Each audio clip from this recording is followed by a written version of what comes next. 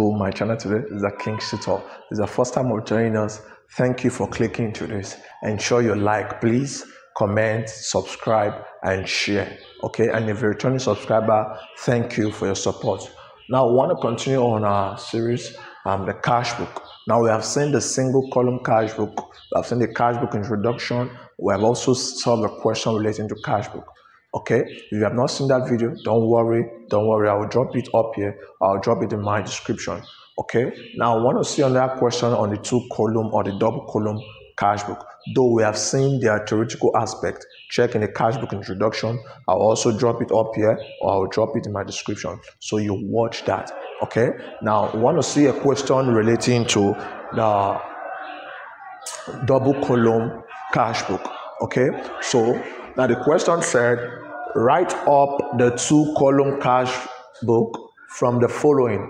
November 1, balance brought forward, cash 1,050 naira, bank 21,640 naira. November 2, cash sales 6,050 naira. November 3, took 500 naira out of cash till and paid it to the bank. November 4, received check from Ola 2,170 naira. November 5, paid cash 600 naira for stamp. November 6, received rates refund by check 720 naira. November 8, bought goods for cash 900 naira. November 10, withdrew 2,500 naira from the bank for business use. November 12, paid wages in cash 230 naira. November 14, paid motor expenses by check 570 naira. November 17, paid insurance by check 740 naira. November 19, cash drawings 300 naira. November 20, cash sales 20 naira. November 22, cash purchases 30 naira. November 23, received loan from Olatunji 800 naira by check. November 25, banked cash 80 naira. 27, sold goods for cash 2,000 naira. 29, paid wages by check 16 naira. 30, paid for rates by check 180. November 31, cash sales 1,200. Now, we're asked to what? Prepare the 2-column or the double column Cashbook. Now, let's do that.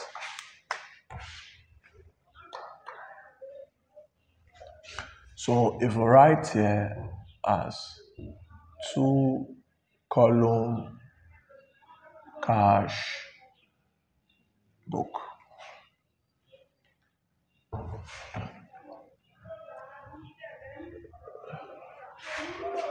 So if we have our date here, particulars, the folio, and the amount, date,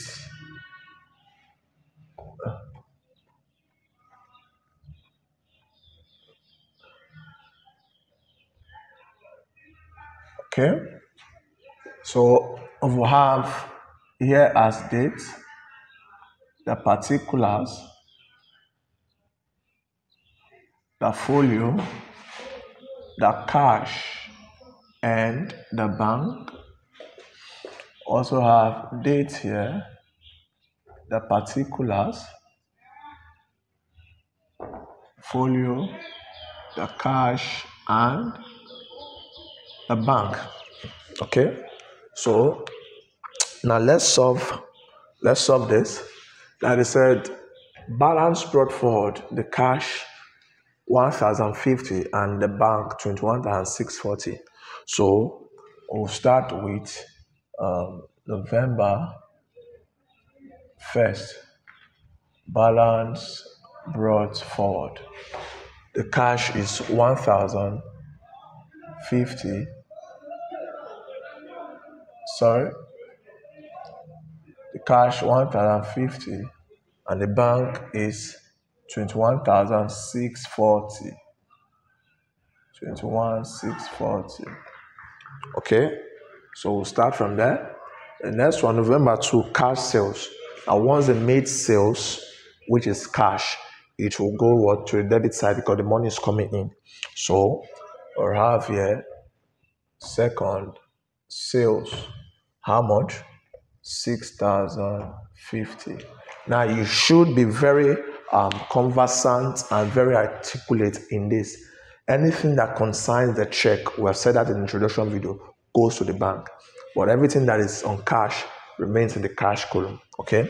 So sales, we have recorded that. Now took 500 naira out of cash till and paid to the bank. They took 500 naira out of cash till and paid into the bank. Now this is a contra entry. We'll explain the contra entry. So what do? They say they took 500 out of cash till. So cash is given out. Okay, so we'll come here and write November. This is 3rd. Cash is given out. So our particulars will be bank. How much is it? 500. Okay, remember to put your contra entry. Now you come here, still November 3rd. Cash, it is paying to what? Bank. I say pay to bank. Bank is receiving it as what? 500. Remember to put your folio, the folio as C to indicate contra entry. Okay? So we talked about that. The next one, November 4th, received check from Ola 2,170. Now, since they say they received check, it means it will go to the bank. Receive. So we are debiting it. November 4, Ola gave us check. So it will be under the bank column. 2,170. Okay. So the next one, paid cash 600 naira for stamp. They paid cash, not bank. They paid cash, not check. So it will be on the cash column. But since it is payment, it is going out. So it will be credited. So it said paid cash. So we have November 5, paid cash 600 naira. Sorry, it will be stamp. So it will be paid cash 600 naira for stamp. So what will be here is stamp 600 naira under the cash column. The next one, received rates refund. Received rates refund by check 720. Receive rates refund by check 720. The previous rate that was received, it was what? Refunded, but by check 720. So we're going to write here on the 6th, refund,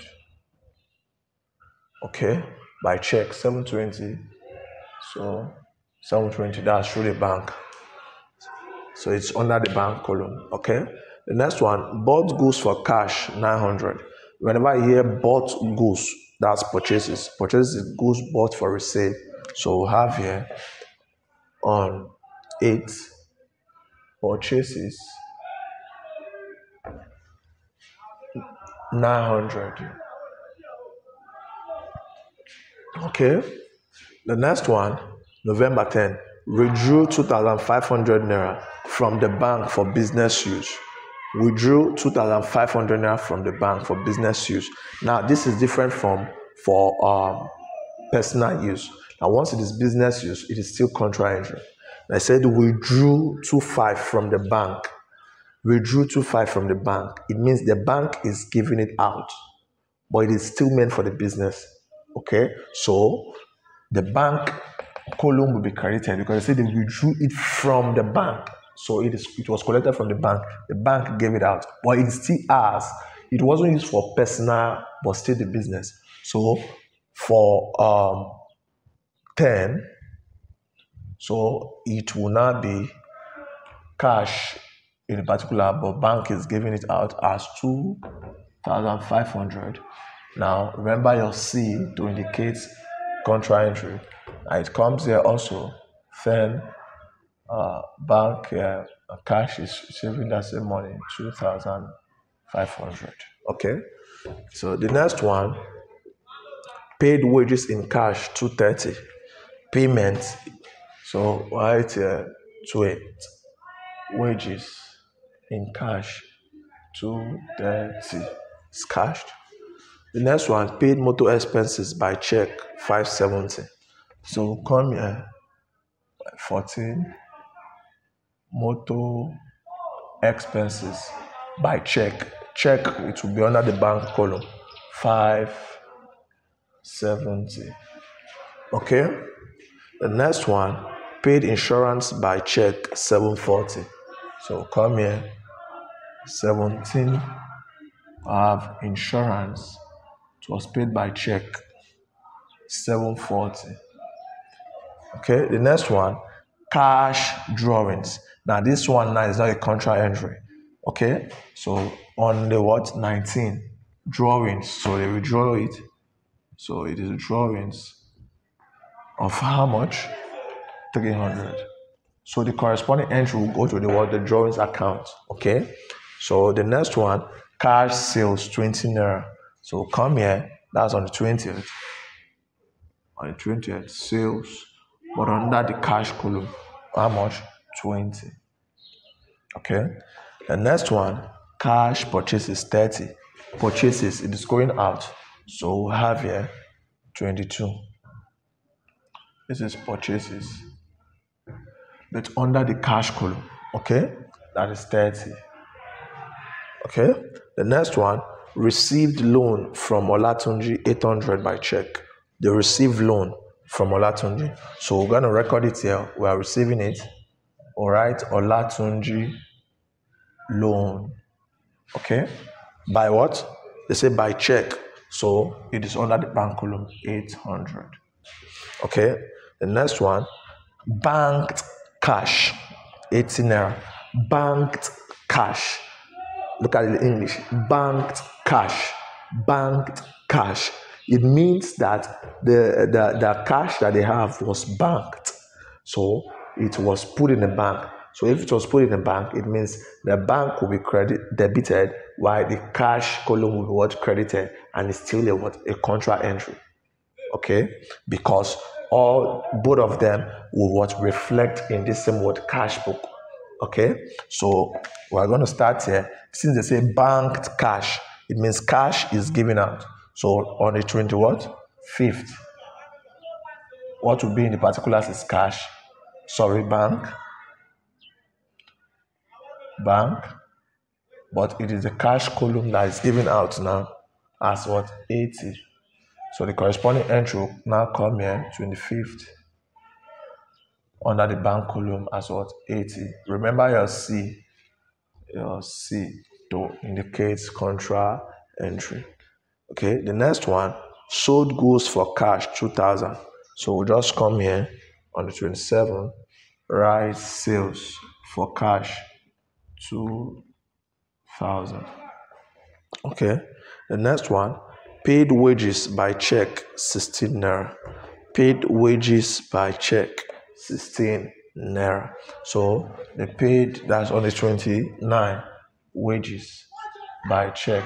So it's under bank, 16 naira. Okay. The next one, paid for rates by check, 180. So that is on the 30th. Paid for rates by check, 180. Okay. While the last one, cash sales, 12. So on the 31st, have sales again, cash, 1,200. Okay. So that's how to post it. And let's balance this account. We're going to calculate the debit and credit for both the cash and the bank. So let's start from the debit first. Let's start from the debit, the cash, and the bank. Then also the credit, the cash, and the bank. So we can know which is greater than which and know which one that will have the balance. So we have, for the debit on the cash, we have 1,050 plus 6,050 plus 25 plus 20 plus 2,000 plus 1,200 is equals to 12,820. That's the debit for cash. Let's see debit for bank. We have 21,640 plus 500 plus 2,170 plus 800 plus 80. What do we have? 25,190. 25,190. Okay, so that is for the debit side. Now let's see the credit side. For cash, we have 500 plus 600 plus 900 plus 230 plus 330 plus 80. That's 2,640. And for bank, we have 720 plus 25 plus 570 plus 740 plus 16 plus 180. We have 4726. So it means that the debit side for both cash and bank is greater than the credit side for both cash and bank. So let's now get the balance carried down, which will be cash in bank and cash at hand. So the total of this now has shown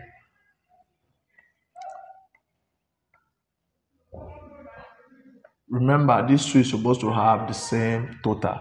Okay, so the total for cash is 12,820 and the total for bank is 25,190. Okay, so from this now we're going to deduct this from this. So we have 12,820 minus 2,640 is equal to 10,180. So that becomes our 31st balance carried down 10,180. So that when you add it together, it becomes 12,820. Okay. The next one is 25,190 minus 4,726. So the balance is 20,464. So when you add it together, it becomes 25,190. So by December 1st, our balance brought down, which would be both cash in hand and cash at bank, is this balance. So it will be 10,180 and cash at bank as 20,464. Okay, so thank you very much. Ensure you like, comment, share, subscribe. Any question you have, drop it in the comment section. Thank you very much.